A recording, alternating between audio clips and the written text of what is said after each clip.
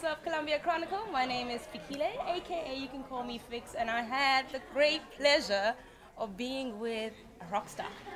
Yeah, a rock star. I expected him to wear his South African rugby shirt, but he's not wearing one. I almost did, yeah. You know him from Degrassi, you know him from a lot of movies. He goes by the name of Shannon Kook, and I wanted to make sure I said this Chun. Shannon Kook-Chun, yeah, you got it. Most people get it wrong, so we're like debating whether it should be Shannon Cook because it's just a bit easier, but.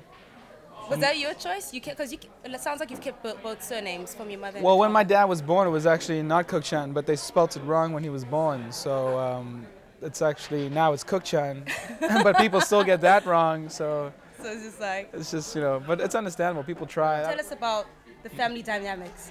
Well, my mom is well, you would know because you're from South Africa, and this is it's really awesome to yeah, because it's funny to be across the world, and I don't usually bump into a lot of South Africans. But I mean, if anyone knows much about apartheid, they try to separate the groups, and they got very specific, and they separated into the black community, the colored community, and the white community. And the colored is a descent of black, as you know, but it's just a different culture and stuff. And my mom's colored, so she was brought up in Mitchell's Plain, which is the colored slum, and one of the black slums was Soweto.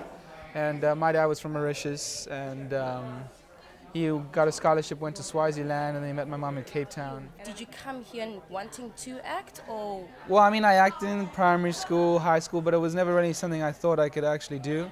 South Africa, like when I was in LA last week and I saw the Hollywood sign, it was really weird for me because I'd always saw it on TV. Yeah. And it just like creeped around the corner of a wall. I was like, whoa, because you just don't think you'll ever see that kind of thing. And I thought I would always be in South Africa, and acting's fun, but I could never do that. How long did you live in South Africa for then?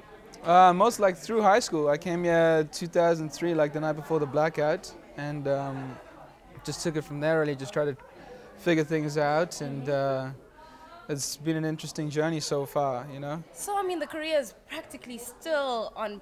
I mean, really in the beginning. It isn't still in the beginning, but you've done so much within that beginning, which is really awesome. I mean, very fortunate. Yeah, I mean, I only finished theater school about a year and a half, 2 years ago, and I shot my first TV gig last June, July.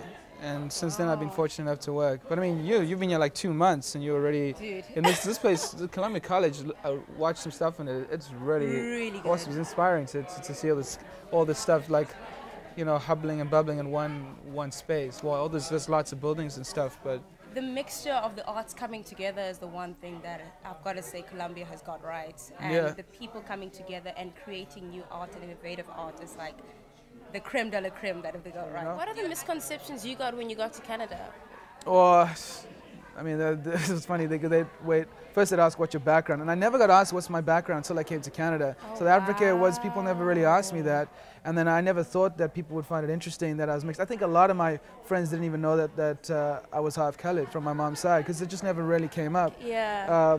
But they'd be like, you're not they want to say like you're not black, or they have a bit of a reaction, or they think I was racist because talk about when I said my mom was colored. Then I have to come up with the mulatto term, which I've never used, and it's kind of frustrating. It's mixed race, or whatever the PC word is. Yeah, all these PC words, you never know when you're saying the right thing. But I mean, if any American left the country and went somewhere, and they're like, where are you from? And you couldn't say you were American, and you had to make up this word and say, well, I'm mulatto.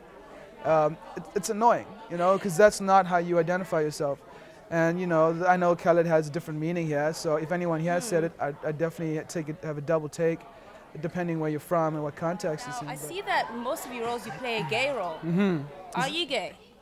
It's something that I try not to make the issue about it, because I've been very much in debate about, I'm an actor, so I'll give everything I can of what the role asks for. You're in love with the guy, you're in love with this person, I'm going to kill you, I'm going to do this. It's acting, so, but you want it to speak to people. There's also pressure that you have to be what the role is, and that's a push and pull. If I had like a buzz cut right now and like a baseball bowler hat on or something, you'd see me in a different way than with the way I look right now. There's all images that you put out, and people will perceive you. You're Asian, you're gay, that sort of. So I didn't stereotype. You put you in a box, kind of thing. Yeah, and for me, I really didn't want to make it too much about these kind of labels, that you can just be whoever you want to be, and it shouldn't really be too much of an issue. With the gay roles, it was funny enough because I shot them all back to back last year, and that was out of no planning. It just happened to get the roles at the same time, and they shot literally back to back, and now they're all coming out. Oh, at the same time. Yeah. So, okay, I see. And all the roles I shot before that, like I'm Being Erica, I was making out with like 2 girls at the same time, and then making them make out, and like the border, I was like the love interest for a girl, and some things I'm hitting girls around and stuff. It kind of seems like it's you get on stage, you do your best with whatever you do, whatever the role is, and you need to get out of it and just carry on and not feel the attachment or the judging or the whatever it may be. Yeah, but other people might not get out of it. Might not people. Okay. Other people, you could be out of it, but other people will carry that image of you. Oh wow. So it leaks into your personal life. Yeah. What's the next step for you at this stage? Right now, we just signed with some managers and some agents in LA. I just got back on Saturday night, and had a bunch of really interesting auditions. I crammed in an audition last night. I heard about it the last minute, and it's just some like big actors that I would never expect. I'm like, well, I can't be acting next to this like George Clooney and like like Ryan Gosling and like. That's why your mind's gotta be though, right? Yeah, it's really exciting. But then it's my second time in the States, and I was. LA was my first time seeing America.